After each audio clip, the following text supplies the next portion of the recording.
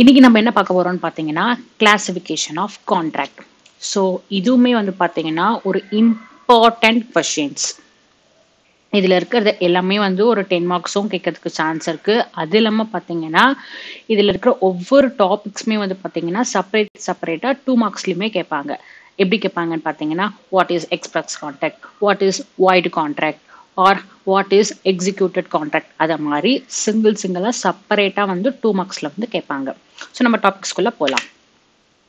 So first வந்து பார்த்தீங்கன்னா இந்த கிளாசிஃபிகேஷன் ஆஃப் கான்ட்ராக்டே வந்து 3 டைப்ஸாக வந்து பிரிக்கிறாங்க. ஒன்று என்னன்னு வந்து பார்த்தீங்கன்னா என்ஃபோர்ஸபிலிட்டி R formation, second validity, third one பார்த்தீங்கன்னா பெர்ஃபார்மன்ஸ் ஆர் எக்ஸிக்யூஷன் அப்படின்ற மாதிரி பிரிக்கிறாங்க. ஸோ ஃபர்ஸ்ட் என்னன்னு பார்த்தீங்கன்னா என்ஃபோர்ஸபிலிட்டி ஆஃப் கான்ட்ராக்ட். அந்த என்ஃபோர்ஸபிலிட்டி ஆஃப் கான்ட்ராக்ட்ல ஃபர்ஸ்ட் என்ன வருதுன்னு பார்த்தீங்கன்னா வேலிட் கான்ட்ராக்ட். ஸோ வேலிட் கான்ட்ராக்ட்னா நம்ம ஃபர்ஸ்டே வந்து பார்த்துட்டோம். ஸோ கான்ட்ராக்ட்னா என்ன? Enforceable by law. ஸோ அது வந்து ஒரு சட்டப்படி அங்கீகரிக்கப்பட்டது அப்படின்ற மாதிரி பார்த்தோம்ல, அதே தான் இங்கே சொல்கிறாங்கன்னா த valid contract is one which satisfy all the requirement prescribed by லா. ஓகேவா? எது வந்து சாட்டிஸ்ஃபை ஆகுதோ லா படி அதுதான் வந்து ஒரு வேலிட் கான்ட்ராக்ட் அப்படின்ற மாதிரி சொல்கிறாங்க. நம்ம எசென்ஷியல் எலிமெண்ட்ல என்ன பார்த்தோம்? ஒரு 10 டாபிக்ஸ் பார்த்தோம்ல, அந்த 10 டாபிக்ஸ் எல்லாமே வந்து வேலிடா இருந்துச்சு அப்படின்னா அதுதான் வந்து வேலிட் கான்ட்ராக்ட் அப்படின்ற மாதிரி சொல்றாங்க. ஸோ இதை வந்து ஒரு 2 மார்க்ஸா கேட்டாங்கன்னா இந்த 2 லைன்ஸ் மட்டும் எழுதுனீங்கன்னா உங்களுக்கு மார்க்ஸ் வந்து கிடைக்காது. அப்ப என்ன பண்ணணும்னு பார்த்தீங்கன்னா இந்த எசென்ஷியல் எலிமெண்ட்னு ஒரு 10 பாயிண்ட்ஸ் ஹெட்டிங்ஸ் இருக்கு தெரியுமா, அது எல்லாத்தையும் லிஸ்ட் அவுட் பண்ணுங்க. அதை மாதிரி லிஸ்ட் அவுட் பண்ணா மட்டும்தான் உங்களுக்கு வந்து மார்க்ஸ் வந்து கிடைக்குமே. சப்போஸ் எனக்கு இன்னுமே வந்து மார்க்ஸ் அதிகமாக வேணும் அப்படின்ற மாதிரி ஃபீல் பண்ணீங்கன்னா ஒரு எக்ஸாம்பிளும் சேர்த்து எழுதுங்க. முக்கியமாக வந்து பார்த்தீங்கன்னா டைம் மேனேஜ்மெண்ட் ரொம்ப ரொம்ப முக்கியமே. லாவை பொறுத்த வரைக்கும் நம்ம எல்லாத்துக்குமே வந்து எக்ஸாம்பிள்ஸ் கொடுத்து எழுதலாம். ஆனால் நம்மளுடைய இது வந்து பார்த்தீங்கன்னா எல்லாமே தியரி பேஸ் பண்ணி தான் இருக்கும். ஸோ தியரி பேஸ் பண்ணினால நிறைய எழுதுகிற மாதிரி தான் இருக்கும். டைம் வந்து நம்ம அந்த மேனேஜ் பண்ண முடியாது. ஸோ அதை கொஞ்சம் பார்த்துக்கோங்க. நெக்ஸ்ட் வந்து வாய்டு கான்ட்ராக்ட். வாய்டு கான்ட்ராக்ட்னா என்னன்னு பார்த்தீங்கன்னா கான்ட்ராக்ட் போடுறப்ப வந்து அது ஒரு லீகல் என்ஃபோர்ஸபிளாக தான் இருந்திருக்குமே. ஆனால் திடீர்னு வந்து பார்த்தீங்கன்னா அது வாய்டாக மாறிடும். எப்பன்னு பார்த்தீங்கன்னா இம்பாசிபிலிட்டி ஆஃப் பர்ஃபார்மன்ஸ், அப்படி இல்லைன்னா சேஞ்ச் இன் லா, அப்படி இல்லைனாலும் other reason. So void கான்ட்ராக்டுக்கும் void அக்ரிமெண்ட்டுக்கும் என்ன டிஃப்ரென்ஸ்ன்றதை நம்ம ஃபஸ்ட்டு தெரிஞ்சுக்கலாம். ஸோ வாய்டு அக்ரிமெண்ட்னா என்னன்னு பார்த்தீங்கன்னா அக்ரிமெண்ட் போடும்போதே வந்து அது வாய்டுன்னு சொல்லிடுவாங்க. ஒரு அக்ரிமெண்ட் சாட்டிஸ்ஃபைடு ஆனாதான் அது வந்து ஒரு கான்ட்ராக்டுக்குள்ளேயே வந்து என்ட்ரி ஆகும். ஸோ இந்த நம்ம போன வீடியோலே வந்து பார்த்தோம். ஒரு மைனர் பர்சன் கூட ஒரு அக்ரிமெண்ட் போட்டோம்னா அது வந்து ஒரு வாய்டு கான்ட்ராக்ட் தான். அது வந்து நம்ம லீகலாக வந்து என்ஃபோர்ஸபிள் பண்ண முடியாது. ஸோ வாய்டு கான்ட்ராக்டை பொறுத்த வரைக்கும் அக்ரிமெண்ட் போடும்போது அது வேலிடாக இருந்திருக்கும். அக்ரிமெண்ட்டுக்கு அதுக்கு அடுத்த ஸ்டேஜுக்கு போகும்போது தான் வந்து அது வாய்டு வந்து கான்ட்ராக்டாக வந்து மாறி இருக்குமே. நெக்ஸ்ட் வந்து பார்த்தீங்கன்னா வாய்டபிள் கான்ட்ராக்ட். வாய்டபிள் கான்ட்ராக்ட்னா என்னன்னு பார்த்தீங்கன்னா நம்ம வந்து ஃப்ரீ கன்சென்ட் அப்படின்ற ஒரு எசென்ஷியல் எலிமெண்ட் பார்த்தோம். அதில் வந்து ஒரு 5 டைப்ஸ் பார்த்தோம். ஞாபகம் இருக்கா? கோயர்ஷன், அன்டியூ இன்ஃப்ளூயன்ஸ், மிஸ்டேக், ஃப்ராட் அப்படின்ட்டு. அது எல்லாமே வந்து பார்த்தீங்கன்னா வாய்டபிள் கான்ட்ராக்ட் அப்படின்ற மாதிரி சொல்லுவாங்க. வாய்டபிள் கான்ட்ராக்ட்னா என்னன்னு பார்த்தீங்கன்னா அதுவுமே ஒரு வேலிட் கான்ட்ராக்ட் தான். ஆனால் ஒன் ஆஃப் த பார்ட்டி வந்து என்ன சொல்லுவாங்கன்னா இவர் வந்து என்ன மிரட்டினாரு, அவருடைய பொசிஷனை டாமினேட் பண்ணாரு, அத மாதிரி மிரட்டி இல்லை 2 பேரும் தெரியாம போட்டுட்டோம் அத மாதிரி ஏதாவது சொன்னாங்கன்னா அதுதான் வந்து வாய்டபிள் கான்ட்ராக்ட் அப்படின்ற மாதிரி சொல்லுவாங்க. ஸோ இங்க என்ன எக்ஸாம்பிள்னு பார்த்தீங்கன்னா எக்ஸ் வந்து ஒய்யை வந்து மிரட்டுறாரு. X threatened to kill Y if he does not sell his new ambassador car to X. ஓகேவா? இதுதான் வந்து வாய்டபிள் கான்ட்ராக்ட் அப்படின்ற மாதிரி சொல்றது. நெக்ஸ்ட் வந்து பார்த்தீங்கன்னா illegal R unlawful contract.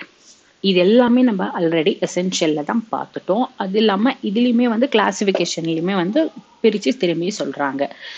So ஒரு இல்லீகல் ஒரு அன்லாஃபுல் கான்ட்ராக்ட்ன்றது என்னன்னு பார்த்தீங்கன்னா ஆல்ரெடி லாவில் வந்து சில இது சொல்லியிருப்பாங்க இவங்க கூட எல்லாம் நீங்க கான்ட்ராக்ட் போட்டீங்கன்னா அது வந்து ஒரு ப்ராப்பரான கான்ட்ராக்ட் கிடையாது அப்படின்ற மாதிரி. ஸோ அதுதான் இது எல்லாமே. ஓகேவா? ஒரு 2 மார்க்ஸ்ல கேட்டாங்கன்னா இதை மட்டும் நீங்க மென்ஷன் பண்ணாலே போதும், ஈஸியா உங்களுக்கு வந்து மார்க்ஸ் வந்து கிடைச்சிரும். எப்பயுமே வந்து இதை மாதிரி பேராகிராஃபா எழுதுறதோட இதை மாதிரி பாயிண்ட்ஸோட நீங்க போட்டு எழுதுனீங்கன்னா ரொம்பவே உங்களுக்கு ஈஸியாகவும் இருக்கும். பார்க்குறவங்களுக்கும் வந்து ஓகே இவங்க வந்து கரெக்டா வந்து என்ன சொல்ல வராங்கன்றத சொல்லிட்டாங்க அப்படின்ற மாதிரி கரெக்ஷன் பண்றவங்களுக்கு ஈஸியா இருக்கும். மார்க்ஸ் வந்து உங்களுக்கு ஈஸியா கிடைச்சிரும். நெக்ஸ்ட் வந்து பாத்தீங்கன்னா அன்என்ஃபோர்ஸபிள் கான்ட்ராக்ட். ஸோ அன்என்ஃபோர்ஸபிள் கான்ட்ராக்ட்னா என்னன்னு பார்த்தீங்கன்னா which are not enforceable in law due to some technical defect. அது என்னன்னு பார்த்தீங்கன்னா கான்ட்ராக்ட் போடுறது எல்லாமே வேலிடாக தான் இருக்கும். ஆனால் அவங்க என்ன பண்ணியிருப்பாங்கன்னு பார்த்தீங்கன்னா ஒரு ப்ரூஃப் சப்மிட் பண்ணுறதுல ஒழுங்காக பண்ணியிருக்க மாட்டாங்க. நெக்ஸ்ட் வந்து பார்த்தீங்கன்னா இன்சஃபிஷியன்சி ஆஃப் ஸ்டாம்ப் இருக்கும். அதுக்கப்புறம் expiry of period within which enforceable, அந்த டைம் வந்து எக்ஸ்பிரி ஆயிருக்கும். ஸோ அதை மாதிரி எல்லாம் இருந்துச்சுன்னா அதுதான் வந்து அன்என்ஃபோர்ஸபிள் கான்ட்ராக்ட்னு சொல்றது. நெக்ஸ்ட் வந்து பார்த்தீங்கன்னா செகண்ட் அதிலே from the point of view of creation R function, அதில் வந்து 3 டைப்ஸ் வருது. ஃபர்ஸ்ட் ஒன் வந்து பார்த்தீங்கன்னா எக்ஸ்பிரஸ் கான்ட்ராக்ட். ஸோ எக்ஸ்பிரஸ் கான்ட்ராக்ட்னா என்னன்னு பார்த்தீங்கன்னா அவங்க கான்ட்ராக்டை வந்து ஒன்று வாய் மூலியமா சொல்லியிருப்பாங்க, இல்லைன்னா ரிட்டன் அக்ரிமெண்ட், அதாவது ஓரல் ஆர் ரிட்டன், அது மூலயமா இருந்துச்சுன்னா அதுதான் எக்ஸ்பிரஸ் கான்ட்ராக்ட் அப்படின்றது. இதுக்கு எக்ஸாம்பிள் வந்து பார்த்தீங்கன்னா எக்ஸ் டெல் ஒய் என்ன நீ டெலிஃபோன் மூலயமா சொல்றாங்க. ஸோ அப்போ வந்து இது வந்து ஓரல். ஓகேவா? என்ன சொல்றாருன்னா he offer to sell his house எவ்வளோக்கு 20,000 rupeesக்கு. ஒய் என்ன பண்ணியிருக்காரு, ஓகே நான் இதை அக்செப்டை வந்து நான் ஒத்துக்கிறேன், 20,000 கொடுத்து நான் உங்கள் வீட்டை வாங்கிக்கிறேன் அப்படின்னு சொல்றாரு. இதுதான் வந்து எக்ஸ்பிரஸ் கான்ட்ராக்ட். இதுவே இம்ப்ளைடு கான்ட்ராக்ட்னா என்னன்னு பார்த்தீங்கன்னா வேர் த offer R acceptance is made not by word return R spoken. So இந்த இடத்துல ஒரு கான்ட்ராக்டோ ஒரு அக்ரிமெண்ட்டோ எதுவுமே போட மாட்டாங்க. ஆனால் அது எப்படி இருக்குன்னு பார்த்தீங்கன்னா but by act and conduct of parties. இதுக்கு ஒரு எக்ஸாம்பிள் பார்ப்போம். இப்போ வந்து ஏ வந்து பஸ்ஸில் போகிறாரு. ஸோ பஸ்ஸில் போகிறப்ப என்ன பண்ணணும், அவர் கண்டிப்பாக வந்து ஒரு அமௌண்ட் வந்து பே பண்ணணும். அமௌண்ட் பே பண்ணால் தான் வந்து அந்த பஸ் கண்டக்டர் வந்து ஒரு ப்ராப்பர் ஸ்டாப்பில் அவர் எங்கே இறங்கணுன்றாரோ அந்த இடத்துல இறக்கி விடுவார். ஸோ இந்த இடத்துல வந்து அவங்க 2 பேரும் கான்ட்ராக்ட் போகிற எக்ஸிக்யூட் பண்ணுறாங்க இல்லை.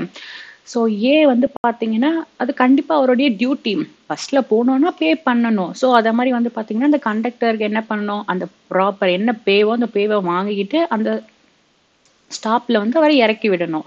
ஸோ இதை என்ன சொல்லுவாங்கன்னா இம்ப்ளைடு கான்ட்ராக்ட்னு சொல்லுவாங்க. நெக்ஸ்ட் வந்து குவாசி கான்ட்ராக்ட். குவாசி கான்ட்ராக்ட்னா என்னன்னு பார்த்தீங்கன்னா இங்கேயுமே வந்து ஒரு கான்ட்ராக்ட்லாம் எதுவுமே போட மாட்டாங்க.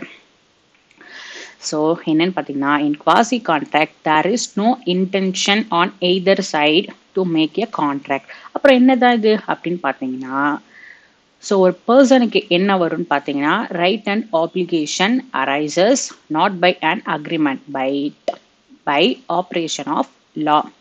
சட்டப்படி வந்து பார்த்தீங்கன்னா அவங்களுக்குன்னு ஒரு கடமைன்ற மாதிரி வரும். அதுக்கு என்ன எக்ஸாம்பிள் நம்ம பார்ப்போம். ஒரு லெட்டர் இருக்கு. ஸோ அந்த லெட்டரை வந்து பார்த்தீங்கன்னா ஏடைய அட்ரஸ்ல போய் டெலிவரி பண்ணியிருக்கணும். ஆனால் அந்த போஸ்ட்மேன் என்ன பண்ணிட்டாருன்னா தப்பா வந்து பின்ற வீட்டில் போய் டெலிவரி பண்ணிட்டாரு. அப்போ பிக்கு வந்து என்னது சட்டப்படி அவர் என்ன பண்ணணும்னு பார்த்தீங்கன்னா அது போய் ஏ கிட்ட போய் அவர் கொடுத்துட்டு வரணும்ல.